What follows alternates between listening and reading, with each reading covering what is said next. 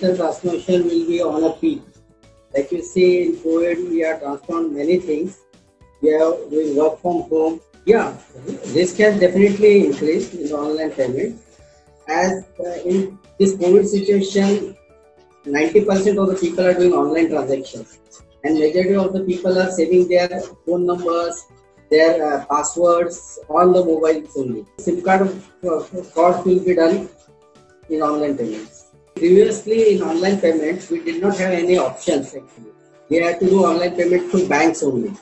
But now there are wallets, many wallets are there, and people have choices to do their online payments, like making bills. We have many applications, many wallets are there. So now that's the major difference. People have their own choices to select the online payment. And now people get many discounts on that. All sorts of people are doing digital payments. Like if you go to a kirana store, we can do digital payment over there. If you want go to buy milk or anything, we can do digital payments now. So majority you can see digital payment has reached across all the community. Roles are changing of the, as you see, I am handling the infra and the CSO part. So in infra, we have to give all the persons in our office a remote work from home access. And as a CISO, I have to see the security also. So in our office, we have done VPN with multi-factor authentication. We have done RDP connections through firewall. So first person has to enter a username and password in VPN.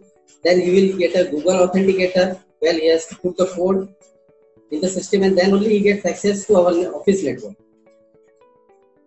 So we have done all these security measures, keeping in mind the person can work from home efficiently and security is also been taken care of. I had to first create the VPNs, then we had to create the RDPs, we had to enable the MFAs, and as per person's role in our office, like for accounts we had created different VPNs, for operation guys we had created different VPNs, for developers we had to give different access to them.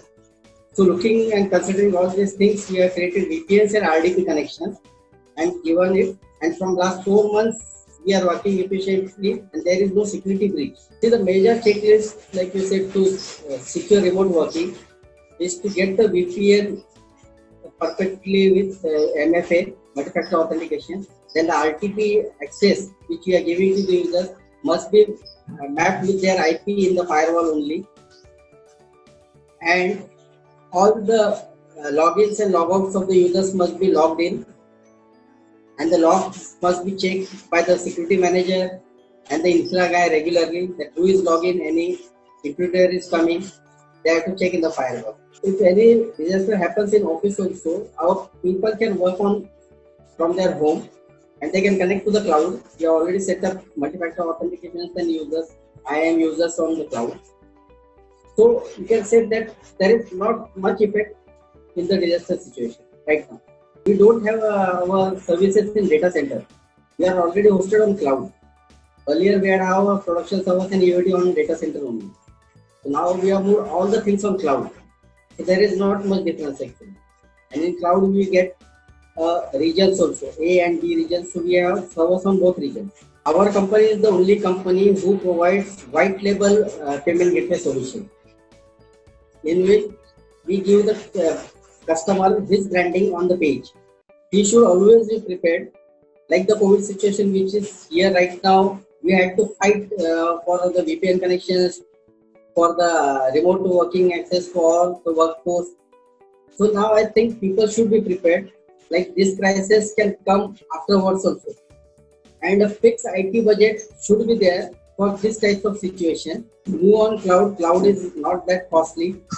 On cloud you can do data analytics also. It's easy. The log finding is easy. Employees can be trained on cloud very easily.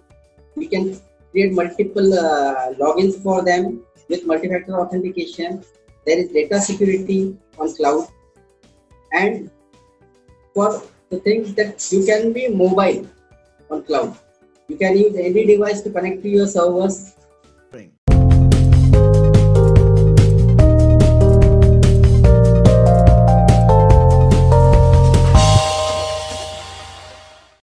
For more updates from CXO TV, please like and subscribe to our channel.